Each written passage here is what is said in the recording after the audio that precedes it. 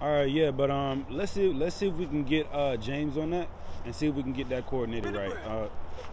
Oh, hey, coach. Check the man out. Look, how you doing, man? Hey, Oh man, I'm so proud. I was looking for you too. Man, listen, I gotta talk to man. I got these boys out here, got a big game coming up. I'm trying to see, we can figure out somewhere like a budget, maybe fundraiser or something. Get these boys some nice little suits. I was talking to other coach and we were talking about maybe getting some some suits and stuff like that going. So we want to get the boys nice dressed up for it. When you feel good, you play good. That's all I'm trying to say. Yeah, that's right, what. I'll get Jamie in there because she's I gave her the position for uniforms. Okay. So I'll get her on that. Yeah, no problem. I don't want to be a stress or a strain. No problem. Yeah. While we're here, it's come to my attention that a few parents and even players on the team have they've been constantly complaining about me, and it's gotten to me now that the kids aren't getting their play time. And these parents are paying their money. They're paying for their child to play on the team.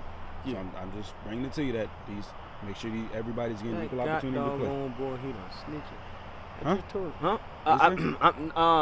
Nothing wrong. I completely understand. Mm-hmm. I completely understand. I was talking to one of the parents the other day. I was telling them what a wonderful son he had, and I'm so sorry, that you couldn't be the one who played. No, I'm just kidding. I'm giving everybody their time. Everybody, you just come to the game this weekend. Come to the game this Friday. Everybody get in. Everybody, whoever need, but I would tell them I do it each, in a specific way. Everybody play a role, everybody play a part. It ain't always about the time on the field. But I understand what you're saying, but but that's just not how I do. Everybody can't be on the field.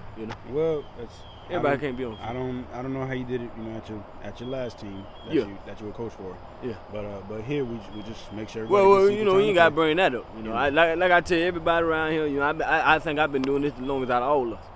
I don't know you ever coached. You ain't never coached a team, did you? No. Yeah, I know you didn't. That's why I asked. But I was saying I'm the one who really been coaching the longest, so I know how to do it. But I understand. But you don't you don't got to cut me on to bring in my other team. My other team is successful. That's why you called me here.